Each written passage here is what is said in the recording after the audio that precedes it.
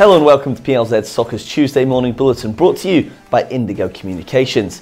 Scotland midfielder Callum McGregor insists tonight's World Cup qualifier in Austria is a must-not-lose rather than a must-win. Now, Scotland are 1 place and 1 point above Austria in third, whilst Israel is second, 2 points ahead of the Scots. McGregor knows that it will be a fight till the end for the second place position. You know, there's 4 good teams probably really pushing now to get two places, so it's up to us to be one of the two. That has to be our mindset as players. Manager Steve Clarke is limited with the injuries to Nathan Patton, Kenny McLean and Ryan Fraser, but he claims that he'll set his team up to win. Now, the side have only scored twice from the last 62 shots and must sharpen up in front of goal if they are to take a big scalp. I think it's more mental than actually technical. You watch them out there on the training pitch, no crowd, no pressure.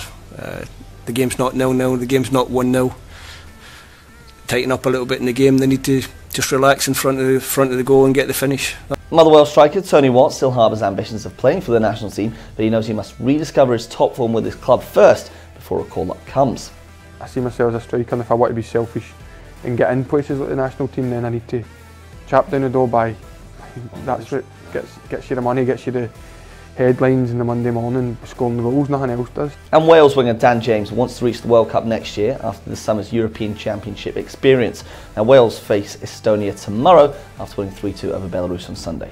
It's one that we'll learn from, take a lot from it, because it was a lot of boys, including myself, first major tournament, and yeah, we're just excited with these World Cup qualifiers coming up, because again, as I said before, having that experience of the Euros just makes us that little bit more wanting to qualify for the World Cup. Thanks for watching, and don't forget to tune into the football show tonight exclusively on PLZ Soccer's YouTube channel at 4 o'clock. We'll be building up to tonight's massive game for Scotland. We want to hear from you as well.